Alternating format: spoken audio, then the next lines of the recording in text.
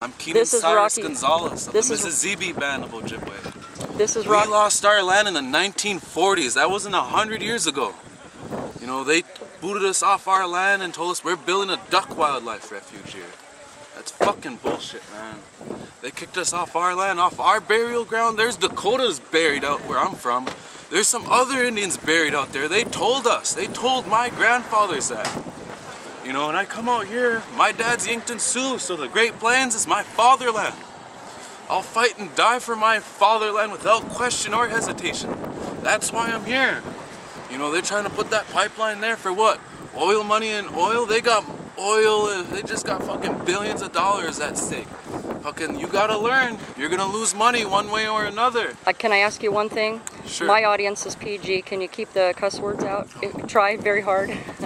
Sorry. But yeah, like, we got people out here, you know, we're ready to die peacefully. You know, they're the terrorists, they're the aggressors. They meet the 3 criterias: intimidation, scare tactics, force. That's a terrorist. What are we doing out here? We're peacefully protesting. And they're the aggressors. They're the ones that have mercenaries. They're the ones that had the police have a blockade so we can't have people from Bismarck come down here. And the dogs. It looked like a military encampment. Those mercenaries out there that were protecting those bulldozers, they had bull mastiffs. That's a war dog. A war dog. Why do they need a war dog? For peaceful protesters. That says a lot right there. They have helicopters flying around every day, all day. Now they're having the National Guard come here for quote-unquote people's safety. For whose safety? The people working on the pipeline safety. That's who they're referring to. They just say the people. They don't specify who. They never specify anything. If you pay attention to the news, the newspaper, you know, what your politicians say, what CNN says, Fox News, they just give you a gist. They don't tell you the full story. I watched a Fox News video where they said there's 6,000 to 7,000 Indians here and they're trespassing on land. How can we trespass on our own land? And they didn't even mention we were on tribal land. No, they didn't. Talk about the mainstream media for a minute and the stories that they're putting out. You know, like, they just get bits and pieces, you know, they try to turn what we do against us. You know, they're the ones reading a script. What are we doing? You're getting first-hand accounts. You're getting first-hand stories from the people out here. You see the raw emotion. You get to see the strong women out there.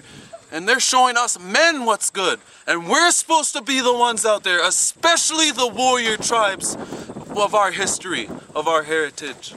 You know, we're out here. It's just crazy. It's crazy what they're doing.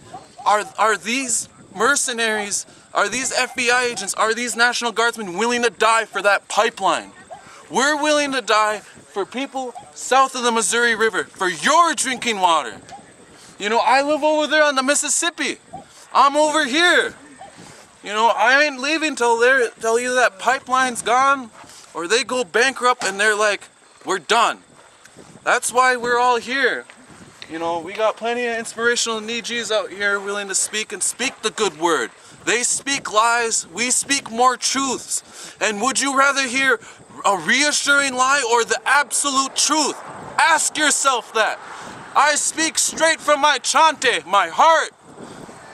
You know, I have nothing to gain out here by telling lies. I have everything to gain by telling the truth. Would you like to say anything to the investors in the pipeline?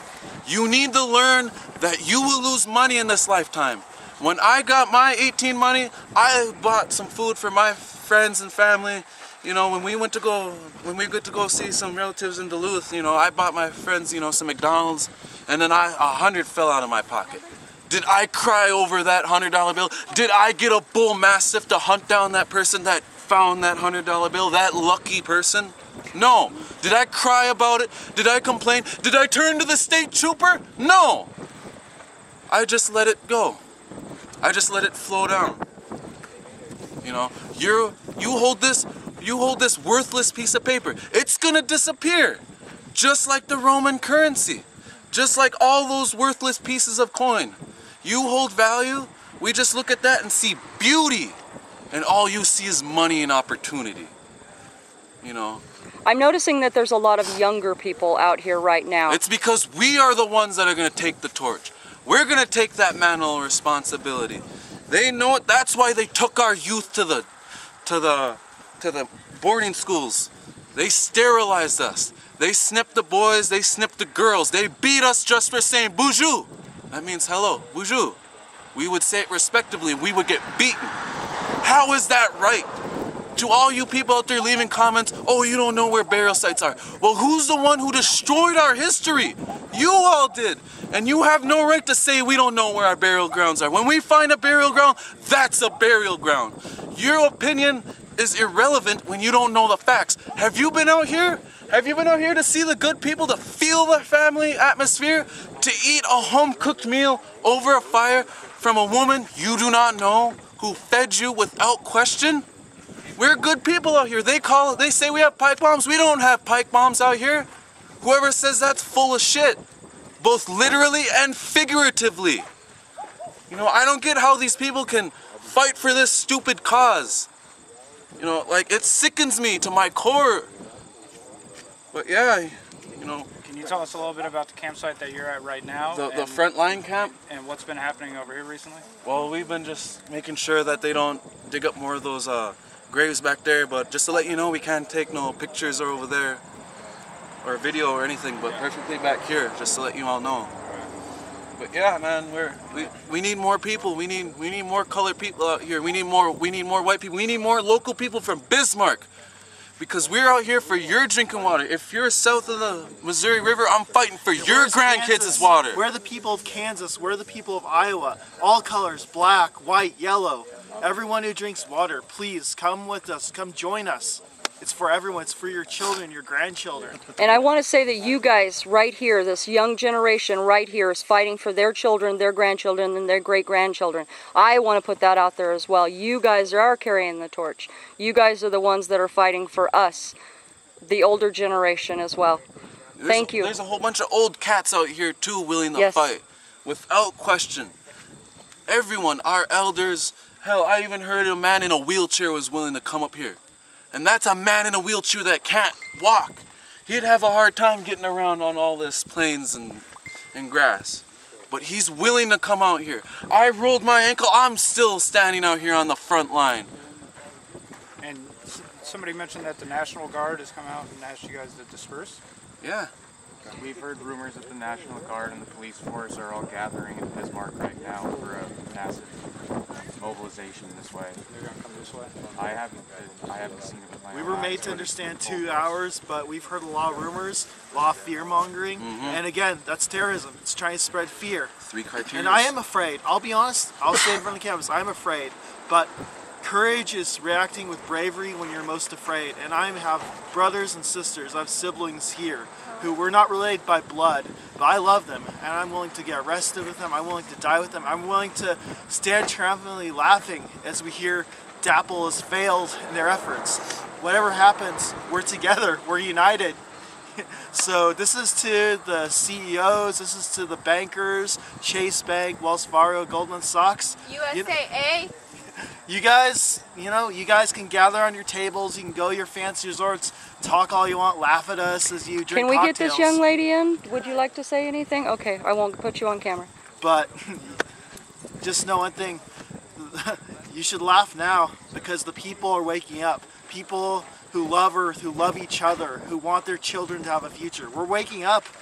So you can't stop it. You could stop us today, sure. You can build your pipelines, but we're waking up. The more you do to damage our children's future, the more we're going to unite.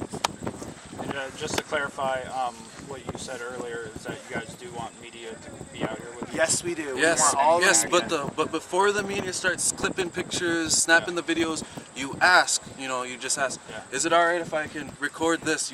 You be specific. Is it alright if I can take a shot of that side of the fence? Yeah. And then people be like, no. But you guys want media out here. We want media. We want media. We want to send word out there, just so you can get the true story, and don't base your opinion off of what someone else told you. You need to come out here and experience it for yourself. Because remember, your body, everyone's body chemistry reacts differently to drugs, so you will have a different impression of everyone here. You might not be able to talk to all the American Indians, but you still got to meet us. You still got to go inside a teepee. You got to see a chief's teepee. You know, how many people get to see that in their lifetime? You know, and then you can feel the power, you can feel the good vibrations here, you know. We came out here peacefully. But, you know, they're always showing they're the aggressors. If you look at everything they do and you ask people, you know, what have they been doing, you know, so far, and we break it down bit by bit, you see they are the aggressors. We're the ones that are fighting a good cause. You know, do you like clean drinking water? I do. Yeah, obviously you can't live without water. You can't have your beer, your liquor, your pop without water. You can't have oil without water. They say oil comes from dinosaurs. No, that's BS. Plants have more biomass than us. And plants back in those days, they were skyscrapers themselves. So next time you think you're using fossil fuel, no, that's plant fuel. Is there anything else you guys would like to say? I'd like to note that I'm not indigenous, and I want to make a call to anyone who's not indigenous to stand with their brothers and sisters of the Lakota people and all other tribes all around the world, and stand above all for your earth and for your children's future. And just to let all you people out there who don't know the real conflict, you know, the real story behind, you know, what happened between the American people, or the Native American people and the U.S. government is, you know, just to simply put it blunt and in a nutshell, the U.S. government never liked us. They despise us.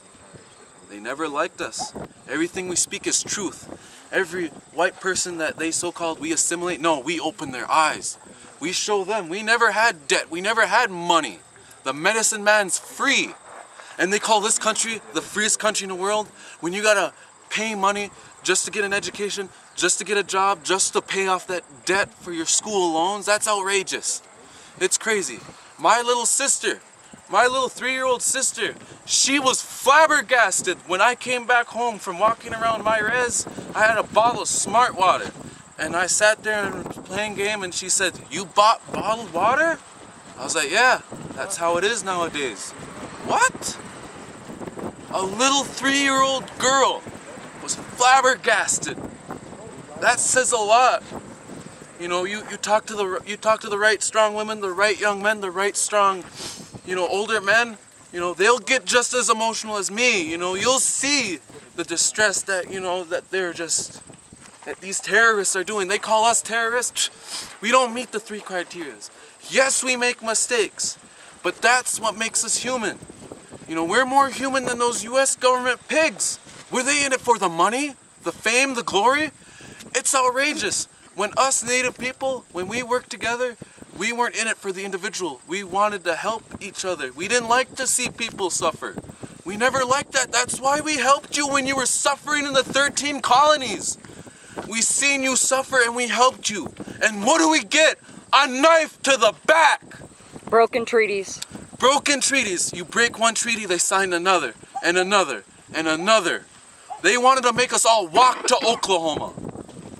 Let's see you walk to the cities. Let's see you walk to the cities. See how hard that is. And then picture that, trying to walk from Minnesota to Oklahoma. Picture walking from New York to Oklahoma. They wanted to put us all there. All of us. All Native people. And the treaty they want today is that if they take down the roadblock, we leave this camp. That's the treaty today. You think that one will be broken? They always break everything. Their words are worthless and hollow. They tell more lies than truths. And you know, that's coming from a 19-year-old boy that grew up with his grandparents. You know, I lost my grandfather last year, you know. If he seen me and heard I was out here, he'd come out here. He'd come out here and stand firm and stand strong with his grandson. You know, a lot of my relatives would like to be out here, but, you know, they have to hold down the fort at home. They got kids they gotta watch. You know, a lot of us would like to be out here in spirit. But your prayers are making it here, your donations are getting here, but there's still people stealing from us, the people. They ain't stealing from our leaders. No, you're stealing from little kids, women. That's a meal that we missed. You're stealing supplies, you're stealing blankets. And you think you're the good guy. Oh, you think this is glory. No, this is not glory. You're just showing more oppression to people that have suffered. We never got our justice, like the Jews in World War II. They got the Holy Land. What did we get? We just got more beatings. They kept kicking a dead horse. When we laid down our weapons, we laid down our weapons. But when you keep breaking treaties, when you keep making BS moves and trying to poison our water, everyone's water, that's when we will pick up our weapons, because we fight for good causes. I'm fighting, like I said before, I'm fighting for your grandkids. Over in the Twin Cities, industrial buildings are just pouring their waste inside the Mississippi River. Where's everyone south of the Mississippi? Where's all you southern folk out there? I'm fighting for your water too. And to all you people in the Twin Cities of Minnesota, fight for that water. We wouldn't be here without water. That's a fact. And there's gonna be a war over fresh water. That is a fact. You know, the US and Canada, we're sitting on the largest lake, largest area. The Russians, they got the largest depth. You know, and we're selling this water like a commodity just to make worthless paper. You're crazy. You're outrageous if you think that's a good life. A house of cards? No. No. You know, that's my 2 cents that again, I want to say to all... Gejate Indishnakaz. Daban Indishnakaz. Daban means the coming of the dawn, and Gejate means when the sun is shining brightly in the sky. You can't go a day without seeing me. Hey. But I want to thank you, all you young people, for being here and being strong. And I'd like to thank all you who watched the video from beginning to end. Yes, thank you so much.